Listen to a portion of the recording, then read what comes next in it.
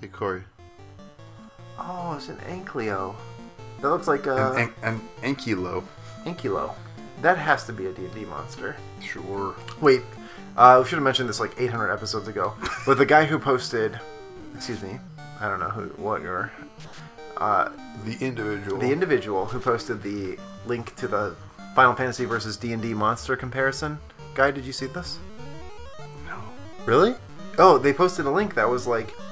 It listed all the Final Fantasy monsters in order with their D&D equivalents. I'm an asshole, I guess. I don't remember. No, it's okay. It was like, I think it was just one post, but it was really... I mean, it basically says that all of the monsters were lifted from D&D. Jesus. Like, I think it's easy to overlook a lot of the ones that seem like common fantasy monsters now, like ogres and stuff. Though, I would probably make the argument that maybe they weren't as common then. You know what I mean? But it is very interesting. It includes their, like, their actual Final Fantasy name versus their D&D name. And I think the idea was that at the time, it was what's the current company? It's not. I know it's Hasbro, but is it Wizards of the Coast now? Yeah, Wizards. It used to be TSR. Yeah. And they were a lot less, I think, defensive of their intellectual property. That's kind of the idea, I think. So they didn't seem to mind as much. But now, and some people on the thread are talking about this, the open game license, which lets, like, essentially most of the mechanical framework of, like, 3rd and 3.5 edition D&D exist in open source format. But certain parts of the game are trademarked by Wizards of the Coast and cannot be reproduced. And a lot of it includes specific monster types that are unique. And I believe that includes things like the Mind Flayer. Wow. Like things that are recognizably trademarked as D&D brand monsters. Yeah. I don't know. That's crazy. It is pretty crazy. Don't you purr at me. Alright, Corey. We're going in the waterfall. Oh, wait. We're back, everyone. We've been back. Oh. Well, then, when I Corey, said it's that, your you already favorite knew. bet. Nightmares. What Ryan didn't tell you is that we had a fun rock and roll session. We did. We rocked out. We did? Oh, I forgot I had this beer. Yeah, we're drinking Lovecraft. Drinking some more Lovecraft. We did a brief party rocking moment because we listened to the Mashed Potato and we were comparing their dance moves by B.D. Sharp. The party rock, the shuffle looks exhausting. It's very tiring because I think I was kind of shuffling. Yeah, Corey tried and it just looked like so much work. Dancing is good exercise. Yeah. I actually have Dance Central for the Xbox. Nice. 360. Do you know how much I want you to talk to each one of these goddamn bats? Like, and this is why I'm playing. I know, it's true, it's true. Also, the backgrounds continue to be unique, which is great. And Yeah. so sweet of them. God, there's so much variety in this game. It's really awesome. It really is. You kind of even don't realize how much it's going to give you until you get later in the game. Like, Yeah. It's kind of like... It just keeps giving. Honka wonka Final wonka Fantasy, wonka the wonka game wow. that keeps giving. That's true.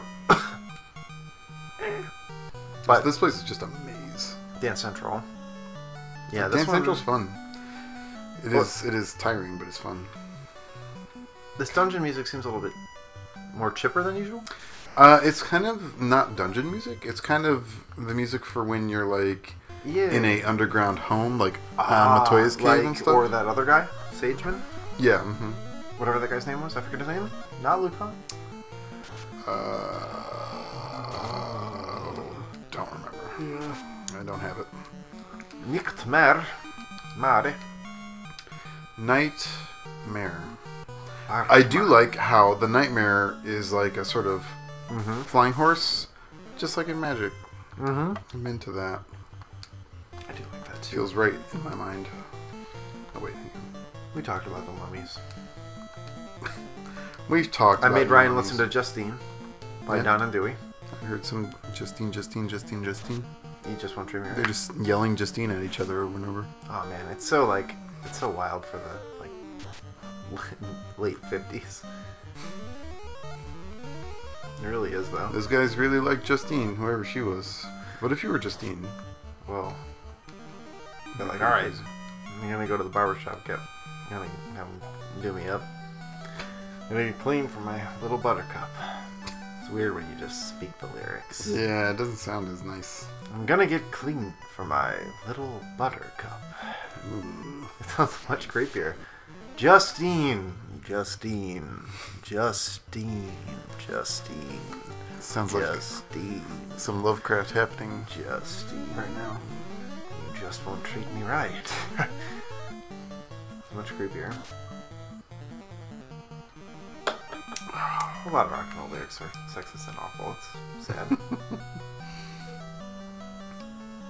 There are some 50 songs though that are absolutely terrible, like Take the Cake levels of terrible. What is that? What are you? A Robo-Man? Talk to him. Take this cube. With it, you can transfer to the floating castle. I was not expecting that. I was not expecting us to go into Waterfall and meet a robot, and then it would give us a cube.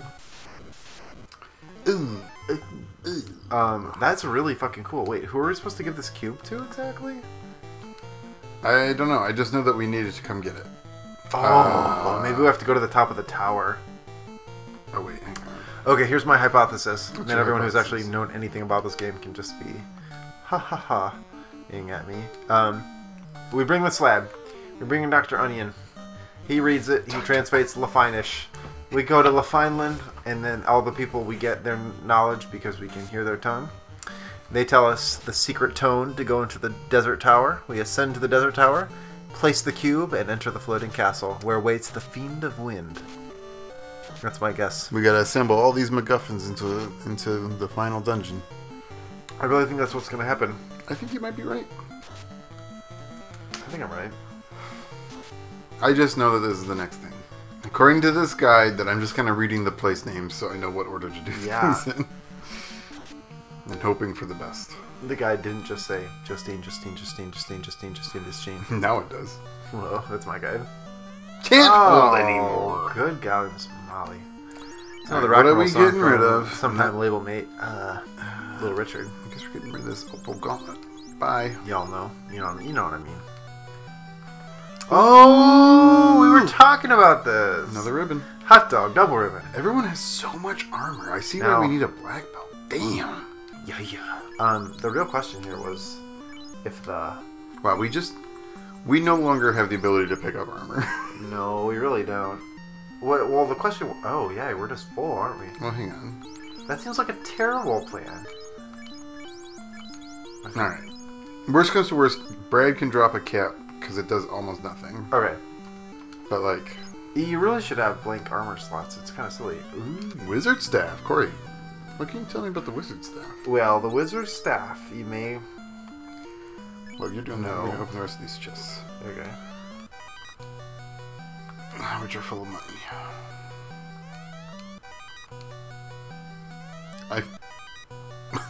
In the treasure box, you found defense. You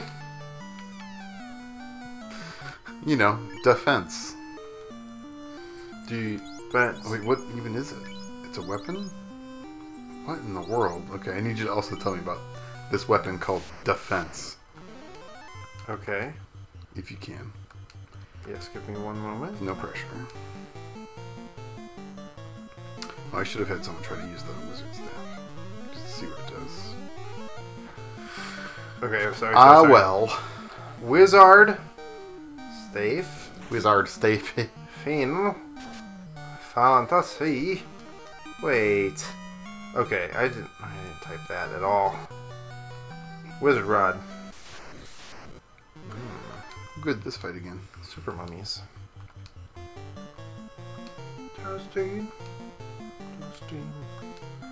Justine. We've only done is saying it. Just dying. Justine. Oh, cat's confused, apparently. Oh, fuck that. That seems dumb and stupid. Okay, what was the other thing? Defense. Defense. Final Fantasy. Defense. I don't know any sport chant. 1, 2, let's go sports. Defense. 1, 2, let's go. Okay, there's a funny story I have to tell you. Yeah, They're doing March Madness at work of course they are. because I don't understand North Carolina and its obsession with college basketball, but whatever. Anyway, we we okay. The entire office was put into March Madness brackets. Yep. You had to opt out specifically in order to not just be put in them by default. Look at this bat that's just way off. What's the middle surface of bat? nowhere. Anyway, yeah. Okay. That's a little bit different than the way it used to be when I was there. It's 100% weird and different. Anyway, Christine somehow managed to guess for the first round, like the first day, guessed all of the brackets correctly, and was like apparently it was super unlikely. So she got a $20 gift card and was like now on our team is like in the top like 10 percentile right now. That's actually really cool. It is really cool. But the best part is like, you know, like Jim and stuff is sending out all reply alls and stuff, but Chrissy just sends out a big glittery gif of sports, or it says slam dunk, and then she just said sports with an explanation. That's pretty hilarious. It was really funny. I was too excited to explain it properly. It just said sports in with an exclamation. That's awesome. Which was great. Good. I'm sorry. I messed up. Fucked it up. Unfortunately, the rounds. Yeah. The round of 64 is worth the least amount of points in terms of the final score. Yeah. Like every game you guess correctly in the round of 64 is worth 1 point, and they double for every round above that. So that's so crazy. Guessing the final four or whatever is worth like so much more points than getting any number of the round of 64 right. Like I don't know. Yeah. Like, it's good for her now, and hopefully she continues to be right so that she can just win a bunch of money. I think everybody just picked them at random on our team, though, because, like, it's hard if you don't follow college basketball. But it's not hard if you just know basic math. Like, you can side on seeds. I don't even know what that means. Corey. It's tournament stuff. So, the number one seed is the team that is, like, the best. Okay. And they're paired against the... How do you know, though? Because it says next to the team name in, like, basically really? every listing of the teams what seed they are. Oh. And so a team that does really, really well in the season gets a high seed number, or excuse me, a low seed number. So, like, the number one seed is the team that did the best during the season. Okay. And in the first round, they get paired against the team with the lowest seed number, or the highest seed number. So it's first seed versus... Oh, like 64. So there's one that's really weighted to win and one that's not at each level. And so the games that are interesting are the ones where it's like middle numbers, like 15 versus 16. Interesting. I just assumed I didn't know that. I've never done like a tournament thing like this before. I'm probably just like saying a whole bunch of wrong shit that people are gonna laugh at. Probably right. I mean, you know more about that. I literally just picked it by the states that seemed less likely to win. Because we were incentivized / bullied into caring about all things office and trying to be the ones that won at all things office on the sales team. Like, I had to kind of look into it and research it and try to make sure I was making intelligent choices. What am I doing? In my bracket. So defense, by the way, is a defense sword. It increases your evasion stat. It allows you to cast Ruse or Blink, whatever the actual stat is in this one. What is Ruse? It raises your evasion by like 80. Doesn't sound very good. Doesn't sound super good. Charlie. You cannot make love to the controller.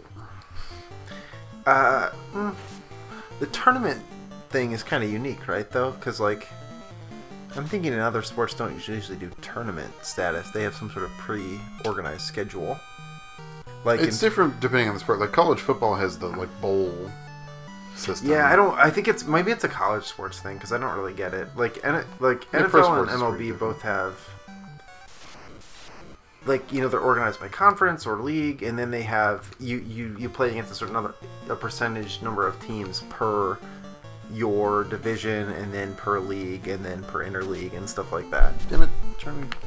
You need to settle down. But your overall success is determined primarily by your win-loss ratio, not by anything else. Right. And I think in football it might also be determined by how many times you've won and lost against other people in your division.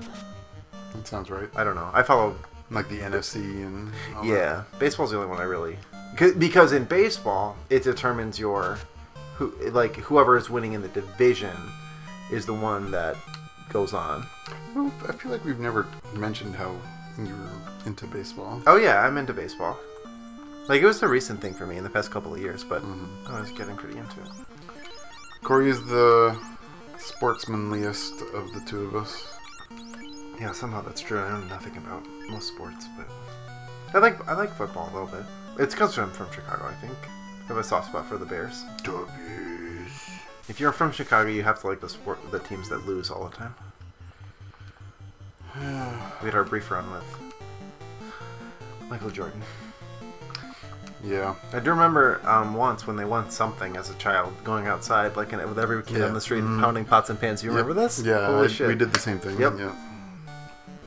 The Bulls were a big fucking deal, and Michael Jordan was every kid's hero. I don't know. Was that like a national thing, or is this a Chicago thing? This is a Chicago thing.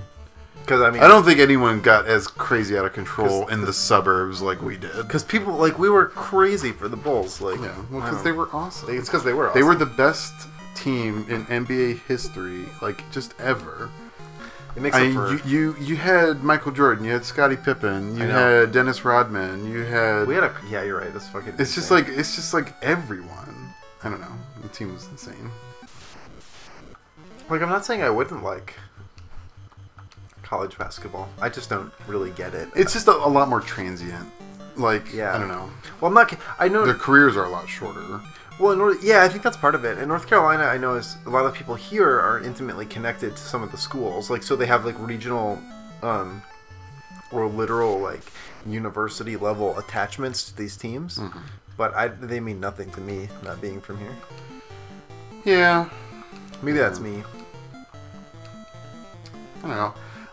When I was tutoring, I tutored freshman athletes at NC State for a summer. Okay, and I was part of, them passing their summer classes. So do you have a sense of attachment to NC State a little bit? Like, at least for a couple of the players. I like, this is going to be super regional and incomprehensible, people don't know, but NC State basketball, we have a player by the name CJ Leslie, and I was his tutor during his freshman summer session prior to his freshman year, and I helped him pass his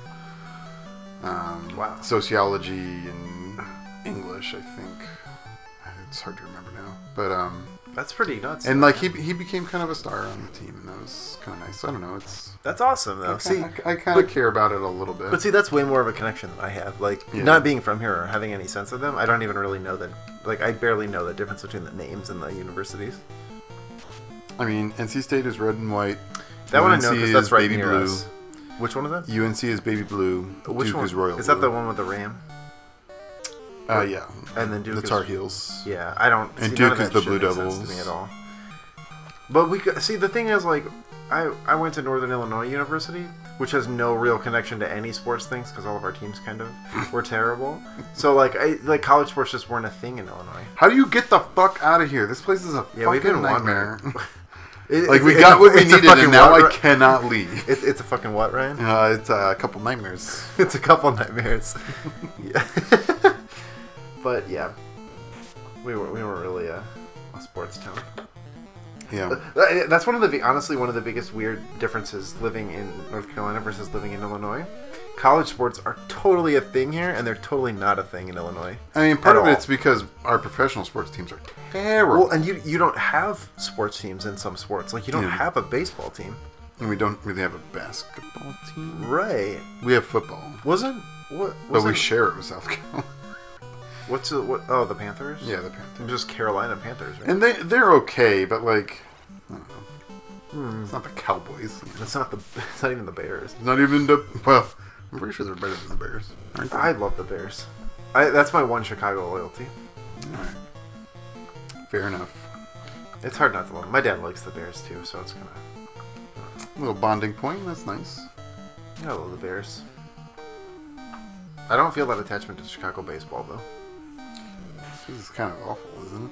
The White Sox are kind of assholes, and the Cubs, they're the kind of love to, like eternal underdogs. But like Michael Abbott, the Brittany Gamer, is a huge Cubs fan, I believe.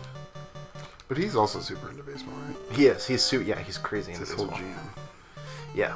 He has numerous posts talking about baseball mechanics versus game mechanics. And like baseball simulators and stuff. Yeah. Which just sound like a fucking nightmare to me. They just sound terrible. I think a lot of I wouldn't be surprised if it's too far off. The people who are interested in like baseball mechanics simulators are also interested in crunchy D&D style games. Yeah, it's funny. You think of those things being separate sometimes, but they're not really that far apart. It just feels to me like Rules Nightmare. Like it's just all of this incomprehensible shit that you have to wade through just to try to enjoy yourself. I think it's just a huge barrier. But once you're into it, like he's had posts about scoring baseball games before. Have you heard this? Yes. Well, I read those posts, and I always thought that was really appealing.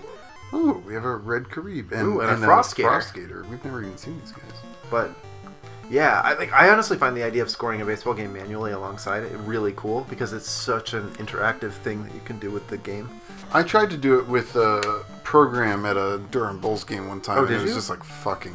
It's had hard. no idea what was happening. It's hard. I got lost within the first 2 innings, I think. It was just like, I just want to drink a beer. I mean, that's cool too. But one of the biggest things that I wanted to track when I would score it is the actual pitches. Like, where they go in the batter's box. Like, how would you... Like, you can kind of tell with pitch effects. Like, you can tell... One of the biggest things that bothered me when I watched baseball is I couldn't tell the difference between the pitches. And it's kind of hard to tell. Maybe that seems esoteric to other people, but, like, you know, like, the commentators will be like, I threw this ball. You know what I mean? It's kind of like, you can tell based on the speed and where it's falling in the box and stuff. Or, like, you know, this pitcher has X number of pitches and stuff. Like, you can throw 9 different types of pitches versus 2. Or it'll be like a fastball pitcher or something like that. It's just so much. It fascinates me. It's too much for me. I think I like it because it's RPG-like to me. Honest, yeah, I can see that. To be sort of perfectly honest, it's like, so picture it this way. But you have no influence whatsoever. This is my problem. And I remember people in the comments talking about that too. Yeah, and that's fair. I think like that's why I guess I get baseball sims where like you're the manager or whatever, like you exert some kind of control, but just like being a fan of sports just seems so impossible for me. I don't know. I think this is how I would phrase it, because I know that there are people in the Brandon Gamer who responded exactly that way and saying that it's like, well, there's no interactive component. Well, he argued that the scoring was a deep participatory, you know, attentive experience, and that you were paying attention to the game on a level that most people aren't. And I understand that you're not influencing the action anyway, so that's the primary point of contention.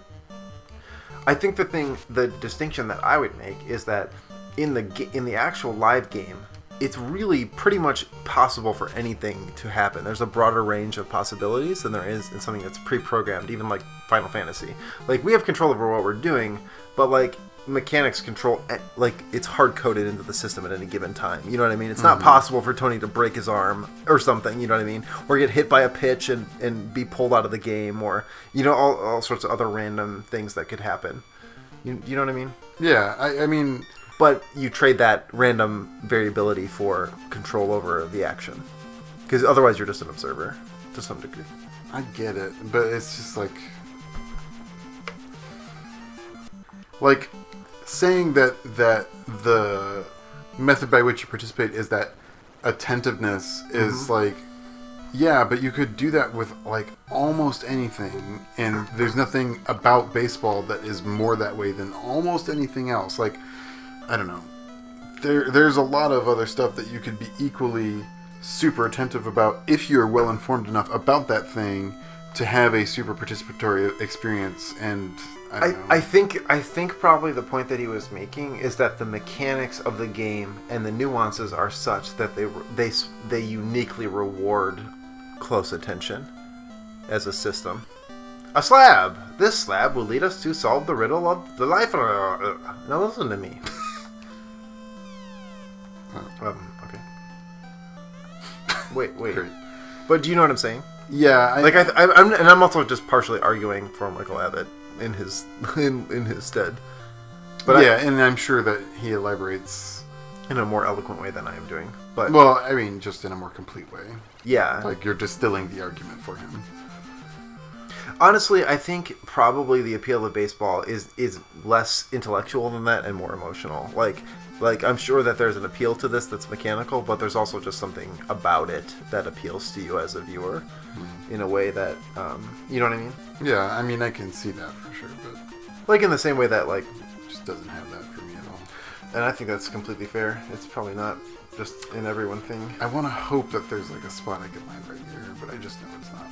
There's totally not. I have to walk all this way through all these. This is kind of fucked up. Like, why give us the airship at all? If you're gonna make us walk, like it's that I do find that kind of unintuitive. Oh, a Tyro. So it goes. I think part of the fun actually, can we think of? I'm gonna present an idea to you. Okay. Okay. I'm trying to think of an analog. I think part of the appeal is not so much in having impact on the game such that you're impacting the actual outcome, so much as it is watching it, observing, and predicting the outcome, potential outcome. Does that make sense? And it all distills down to the pitcher-batter duel. So you're at every stage with your kind of expert knowledge set, anticipating what pitch will be thrown, whether they'll swing, why or not, where they'll aim, where the pitch will go, what kind of pitch they'll throw, and it will all be dependent on the two different players and the situation. Maybe the closest analog is observing professional poker. That's honestly what I was trying to think of, something gambling related, because people do watch that. And I find professional poker way more interesting. But you get it that it's part of, there is some joy on the part of the spectator in terms of trying to predict what will happen, right? Yeah, I can see that. And maybe it's just because I know poker a lot better than I know baseball, which is why I would find it, much more likely that I would ever, watch and try to predict poker than anything else. But I think, can I give you a brief example? You can. Okay. So say, and this is going to be probably pretty loose, but I remember watching a lot of Yankees games last year.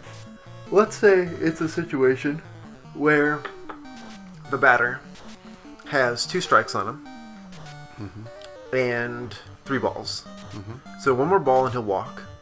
And you've already got someone on first and second. You don't want to load the bases, for instance. Okay? Okay.